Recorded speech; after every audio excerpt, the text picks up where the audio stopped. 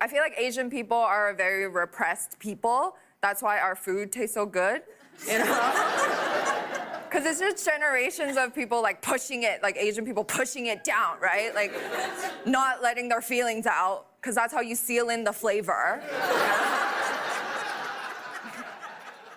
The cultural characteristics that have defined us can sometimes be a source of shame. And so when you find somebody who can turn this into a funny story, make it into something relatable, I think that that can really create a sense of affirmation.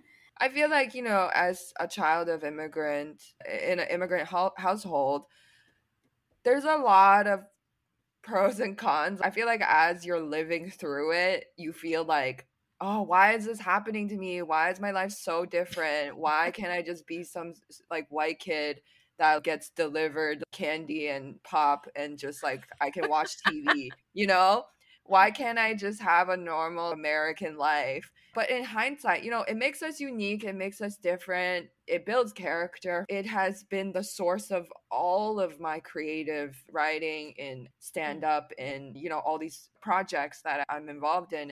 So it's helped me come to appreciate how different I grew up.